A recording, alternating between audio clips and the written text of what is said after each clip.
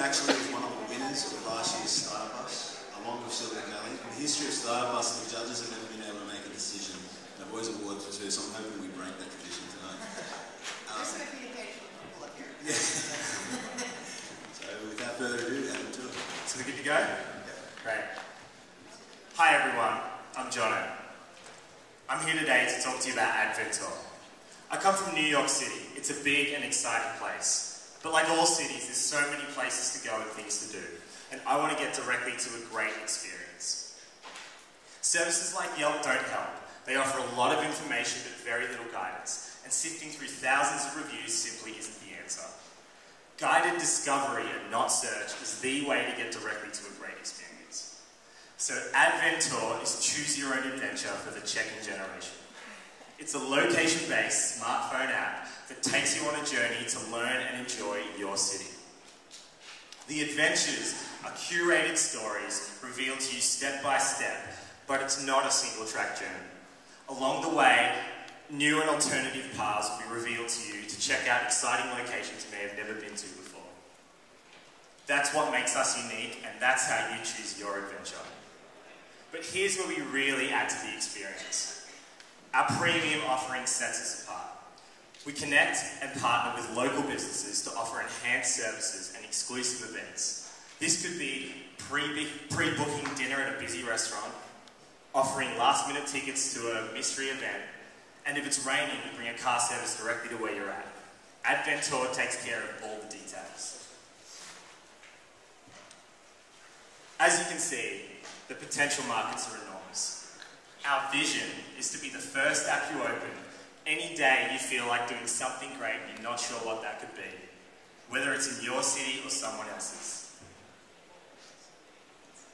We're looking to launch in New York City for the summer tourism rush, and from there we look to take over the world. But today, you can download our Android app and experience one of these adventures right here in Austin. We're excited for you to check it out.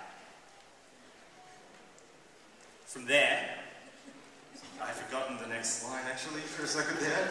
Yeah, that's right. Thank you. No, download it, check it out, experience it for yourself, and choose your own adventure. Thank you.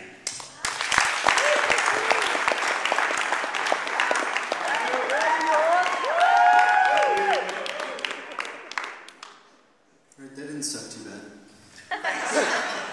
Last time you killed me when I got in front of you, so accent issues. Team and where you'll make money?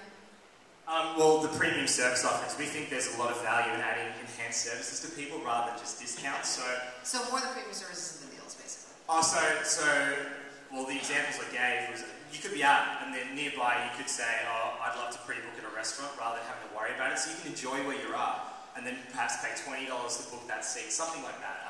We have a few other ideas if you'd like to hear more. I just want to make sure, because it seemed like I wasn't sure if it was the deals or the sort of premium experience, and for me they're sort of at odds. Yeah, sure. No, I totally understand.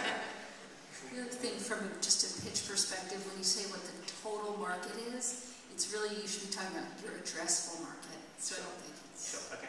Great tip, thank you.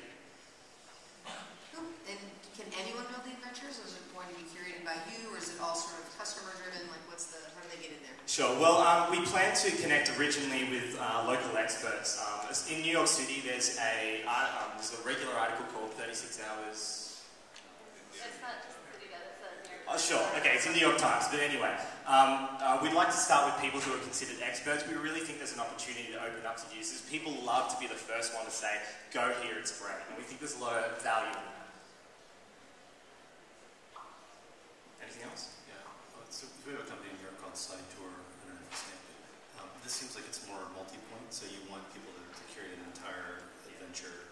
And those are going to be individual contributors that contribute this? Like the $20 offer is something I made up and gave you? I think the premium offers we'd probably work to connect with businesses ourselves, but we feel that locations are great, but the journey is part of the experience as well. And discovering cities is part of the journey. And so there's actually a big story to be told connecting from point to point to point. And when you go out for a great day, you rarely just sit in one place all day. And so we feel there's a lot of value in that. So maybe speak quickly to customer acquisition as well as this demographic, really like locals, like what am I going to do on Saturday? Or is it, I'm in town, I don't know my way around, Yeah, is it tourists, locals, and then how do you It's get both. We feel there's a lot of value. I mean, people really know their whole cities, and you often go to 4 of the same places all the time.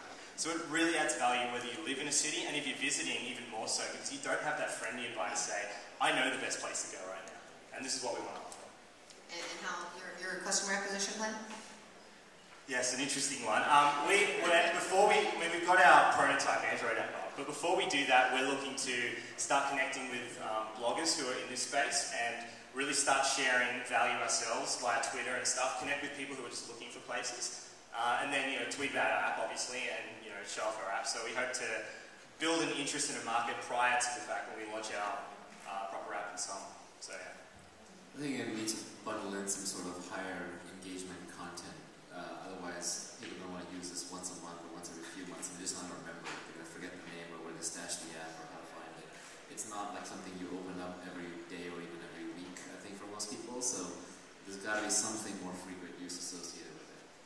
Sure, okay. That's a good tip. I don't actually have an answer to that right now. Yeah, Figuring it out. You open